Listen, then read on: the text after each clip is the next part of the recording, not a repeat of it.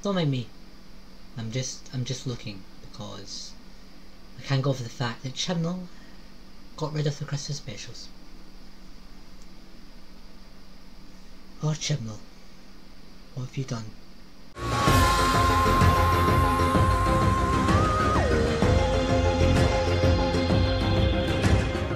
Hello everyone, welcome back to the video, and today I'm going to be ranking all of the Doctor Who Christmas specials from 2005 until 2017. Before that though, I just want to wish you all a happy Merry Christmas. I know this year is very different, it's obviously with restrictions all over the world due to the C word. It is a very different kind of Christmas, but I do hope you all managed to have a good Christmas this year, if that's in real life, if that's digital. And yeah, I just hope you all managed to have a good one. And just think, in 1 week's time we are going to get Revelation of the Daleks. That's super exciting, and hopefully we will get more normality in the new year, so let's hope. But yes, let's get on and rank the Christmas specials of Doctor Who. So here we go. This has every Christmas special included up until 2017. So it's just Christmas specials because I thought I'm just going to keep it pure Christmassy and focus on them. But yeah, every Christmas special is included, and let's get started. So first up we have A Christmas Carol. So this special is quite disliked. I've seen that with the recent watch along because it's really a disliked episode, and I can kind of get why. I guess it is a bit cringy, especially with the child actor, not gonna lie, and I get why it's maybe not people's vibes, but for me, I really enjoyed it. It's basically just Doctor Who's version of A Christmas Carol, the film. I agree with that, but to me they've done a good job. It's very likeable. I like Christmassy episodes, so it worked for me, but I do get why it doesn't vibe with some people. But I think overall it's a good Doctor Who special. It's not the greatest, but it is still a lot of fun, and I do really enjoy it. So yeah, I'm going to put it in the I'm going to put it in fantastic, because it is really enjoyable and I do enjoy watching it.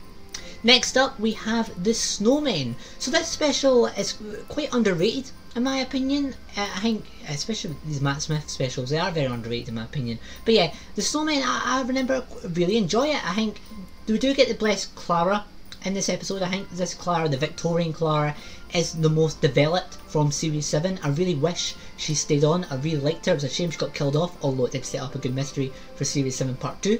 It was good as well to see the Great Intelligence come back for the first time in the new series. I think Richard E. Grant done a really good performance in that special. And I think the Snowmen as well. The Snowmen were quite creepy, a good concept for the show, and also as well the 11th Doctor Matt Smith gave a really good performance in the episode. Yeah, he was darker, but it worked after Amy Rory's death, and yeah, it was a good special. So yeah, another fantastic special. I would say better than Christmas Carol.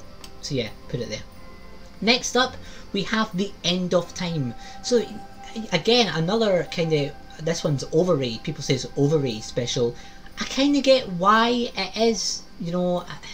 It is a bit doom and gloom, this special. I think with the 10th Doctor, I do personally prefer the 10th Doctor we get more to the start of the 10th Doctor's era throughout basically, you know, basic series 2, 3 and 4.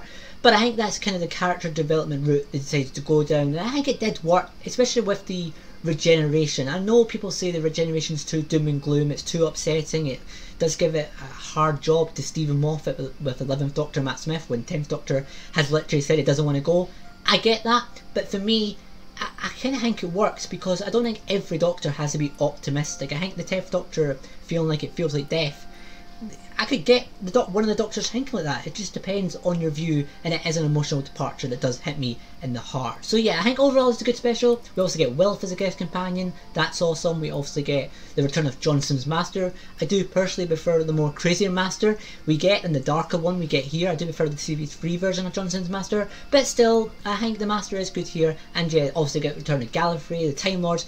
Quite a lot happens in the special, so it's good. And yeah, I would say, again, it's not a fantastic special, probably better than A Christmas Carol, yeah. So another good special of Doctor Who. Next up we have The Runaway Bride. So I love this special. Now, I get why people dislike it. Again, a lot of people dislike these specials, don't they? But I do get why people dislike it, because with Donna Noble, she's definitely, in my opinion, it's good we didn't get this Donna Noble in Series 4, because I think here They do use Catherine Tate's comedy more to her strength here. It is more of a comedy character with Donna, and they leave her more serious side until series 4, and I think that's a good decision, and I'm glad we got the more serious Donna in series 4. But here, just judging on this special, I love Donna here. I think she's so funny. I love Catherine Tate's humour that she brings to the role, and I really laugh out loud at her character, and I think she gets along great with the 10th Doctor. So yeah, I think this special is absolutely fantastic. We do get some Christmas elements like the robot Santas, the evil Christmas tree. I like that. I liked having those Christmas concepts brought to the show kind of in an evil way. I did enjoy that, and yeah, I thought the special was really good, although I do get why people dislike it. So yeah, it's definitely going in the greatest, because if it would go there, obviously the internet doesn't agree with me, but yeah, I think this Christmas special, very underrated. Obviously get the, what is it, the Rachnos and the Christmas star. Yeah, it's a really good special, and I do really enjoy it. Next up, we have the Time of the Doctor. So again, this is a special that a lot of people don't like. This seems to be a trend here. Maybe it's saying something, maybe Chibnall has made the right decision. But yeah, the Time of the Doctor, it's very, people say it's very basically rubbish, people don't like it. But for me, I love this special. I think Matt Smith, the 11th Doctor, gave a fantastic performance. I think it works really well for his final story. Just him having to look after loads of kids. Like, he's obviously a very childish Doctor, it works well. And I just think the regeneration itself is perfect. I like the 10th Doctor's regeneration, but this is probably my favourite regeneration from the new series. I just think it's optimistic, it's positive, it's also quite sad, quite emotional, hits me also in the heart. It's a fantastic departure for the 11th Doctor. Yeah, it's very crammed, it's got a lot in there, but I think the answers we do get for the Matt Smith era are pretty satisfactory, and they're mostly good answers, and they do make sense. And yeah, for me, this was a good conclusion to the Matt Smith era. It had a great Christmassy vibe that I like, and yeah, it's definitely probably my second favourite Christmas special so far from this list after Runaway Bride. So yeah, I'm again going to put it in the greatest slot. Next up, we have the Next Doctor. So this one's a special that I've never really liked.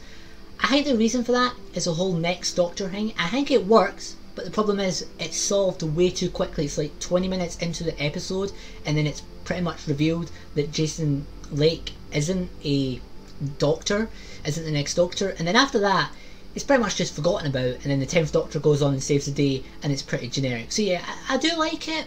It's not that it's necessarily bad. It's got the Cybermen in it, and I love the Cybermen, but I just feel there needed to be some more oof to it, you know? It didn't really stand out as much as the other specials. So for that reason, I'll put it in the OK section, because it's not necessarily bad, but it is quite forgettable, if I'm honest. Next up, we have the Doctor, the Widow, and the Wardrobe. So this is definitely my least favourite Christmas special. The reason for that, I just think it's too cringy.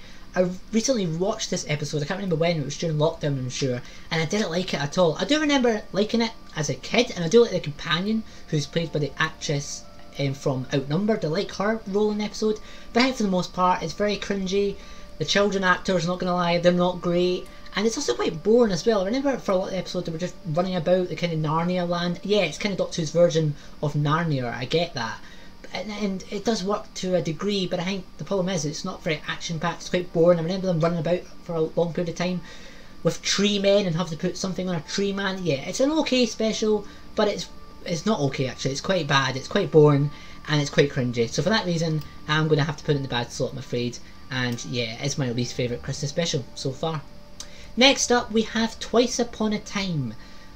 This one's, it feels very unnecessary, and I think that was kind of I guess on purpose really, because Stephen Moffat has openly said with Twice Upon a Time he only really did it because he wanted Chibnall to keep the Christmas special, and because Chibnall wouldn't start their Christmas special, he decided to extend Peter Capaldi's era with Twice Upon a Time, and you can kind of feel that it doesn't really feel that necessary. And also as well, I really don't like the First Doctor in this, not to do with David Bradley's performance. I think he does a great job, but I think the problem is they just made him way out of character. Like, I get where they're going with the whole sexist thing, because, you know, 1960s Doctor Who, 1960s vibe of being, you know, kind of different views back then. I get that, fair enough, but I feel it didn't really work just with the First Doctor's character, especially towards the end of his era. It just wasn't really like that. So yeah, for that reason, I'm going to have to put it in the OK section. It has got some good moments. I do like the 12th Doctor's generation, but overall I do think Peter Capaldi gets a better departure in Twice Upon a Time, and I'm quite sad that he kind of got this episode and didn't leave the Doctor Falls. It was a better ending for his character. So yeah, I'll put it, it's probably better than the Next Doctor, just by a slight margin. Next up we have Last Christmas. Yep, that's what it is. Last Christmas. This special, I think it's okay. Again, it's quite a forgettable special. It's not one that I tend to revisit. For what I do remember, it's quite of a darker Christmas special. It's definitely got a dark vibe to it, probably the darkest we've got. And maybe that's one reason I don't really revisit it. I think it depends on what you like on Christmas. Do you prefer a more cheery episode? Do you prefer a more darker episode? I do remember this episode feeling a bit too dark for me. It didn't really have the right vibe that I like on Christmas. So it is okay, but I feel it is quite forgettable. It's quite similar to The Next Doctor, where it is okay, but it does feel quite forgettable. So yeah, I'm going to put it in the okay section, probably below The Next Doctor. It's a bit controversial, but yeah. I also didn't like as well how Clara stayed on. I did like her in Series 9, but I felt it was a bit of a cop-out as well, just having her last minute kind of stay on. I feel it was, again, quite obvious that they kind of planned Clara's departure, and then, like they did in Death in Heaven, they changed it last minute like that, so yeah. Next up, we have the first Christmas special, which is the Christmas Invasion, all the way from 2005. 15 years ago. Insane. But yeah, the Christmas Invasion, I really like it. Obviously, I can't rank it really as high as the other specials because the 10th Doctor, the Doctor just isn't in it that much. He's kind of sleeping, which I think works because obviously you're waiting for Series 2 to really introduce his character to the show. I kind of get the suspense, it works well. But I do still like the special. I do like it obviously being the first Christmas special, a lot of nostalgia there. I do like the Christmas elements being turned evil, like the introduction of the Santas, the Christmas tree, you know, Jackie Tyler versus Christmas tree. Who doesn't want to see that? I do like that. I think the cigarettes were good villains, and obviously we get the big moment near the end of the episode where we do finally get to meet the 10th Doctor. I do think it's quite nice just having a focus on Rose Tyler. It's probably one of her best episodes, if I'm honest. Obviously having a bit more focus on her dynamic with Jackie and Mickey as a trio. So I do like it. It is a Christmas special, and yeah, I do really enjoy it. So I'll put it again in the fantastic section. Probably the lowest of them all so far in that section, but I do really enjoy it. Next up, we have the Husbands of River Song. So this one, kind of similar to Dr. Widow in the Wardrobe, but I'm sorry, I do find it a bit cringy. I think the reason for that is they dragged the joke on too long with the Doctor not, River not remembering, not knowing the Doctor. I feel it starts off well, it's a good joke, but when it lasts for literally, like, it's like half the episode, it's like half an hour of the episode, it goes on a bit too long, it does start to drag down. But it's got some humour in there. I do like, obviously I love the scenes at the end with the Doctor and River and on that planet where, you know, they have that final goodbye to each other. Beautiful scenes, I really like that. I also like the introduction to Nardole. I feel people dislike it, but I do think Nardole works here. Mark Lucas, kind of similar to Catherine Tate's Donna. For a comic relief character, it does work well in this one special. So yeah, it is an okay special. It's got some good moments in there, and yeah, but I wouldn't say it's the best. But I'll put it in a good section. So yeah, because I do like the ending, especially with the River and Doctor, and it has got some good humour in there. Next up, we have the return of Dr. Mysterio. So again, another special that people really don't like.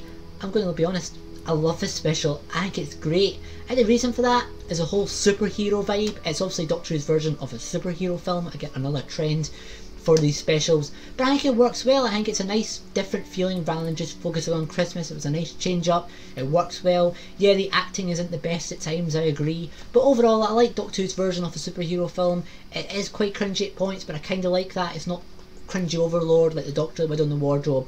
So yeah, I get why people don't like it, but I think overall it's a good Christmas special and I do really enjoy it, and it is kind of cheesy and I like that. So I'm going to put it probably in the fantastic section. I'm sorry, but if it makes you feel better, I'll put it right at the bottom, so it's not too bad. And finally, we have Voyage of the Demand from 2008, which I'm sure is the highest ranked Christmas special. Maybe it's End of Time, I might be wrong about that. But I do, obviously this is a very action-packed special. It's got Kylie Minogue in it. People complain about her acting. I don't know why. I think her acting is actually really solid here. I think people need to be less harsh on that. I don't really understand that. But I think it's an action-packed special. Obviously it takes place on Titanic. It is basically just an action-packed feature-length movie. Wouldn't say it's the best special, but it is quite fun. You know, it is, you know, quite it's, like I said, it's action-packed, so it kind of takes up an hour. And yeah, I wouldn't say, I do think it's a bit overrated. I wouldn't say it's the best, but it is a good hour of television, and I can't really complain. So yeah, and I do like the angel robots. They are quite good and quite creepy. Kind of, I guess they take over from Santa robots. So yeah, I do like that. So I will put it in the fantastic section. Probably better than the return of Dr. Mysterio. Yeah, I feel it's very controversial. I think my whole list was controversial. But yeah guys, that is my complete ranking for the Christmas special. So from my least favourite to my favourite, we have The Doctor, the Widow and the Wardrobe, Last Christmas, The Next Doctor, Twice Upon a Time, The Husbands of River Song, The Return of Doctor Mysterio, The Voyage of the Damned, whatever you call it, The Christmas Invasion, A Christmas Carol, The End of Time, The Snowman, The Time of the Doctor, and my favourite Christmas special, The Runaway Bride. That's definitely controversial, I know that. Please don't be too mean in the comment section. But yeah, I feel overall the Christmas specials, quite surprised here. There are actually quite a lot of them in the Fantastic section. I did feel that more of them would be in the OK section, but overall I'm quite surprised. But yeah, I guess that's a good thing with these rankings, is it can kind of show you the kind of overall opinion of specials and how much I actually might miss the Christmas specials for legit reasons. But what do you guys think? Let me know your thoughts in the comment section. Let me know your own rankings. Share them on Twitter. Love to see them at BBC William Who. And yeah guys, I hope you have a great Christmas, a good New Year. I know it's tough this year, but I'm hopeful that things will get better next year. But yeah guys, thanks for watching, take care, and I will see you on the next video. See you later.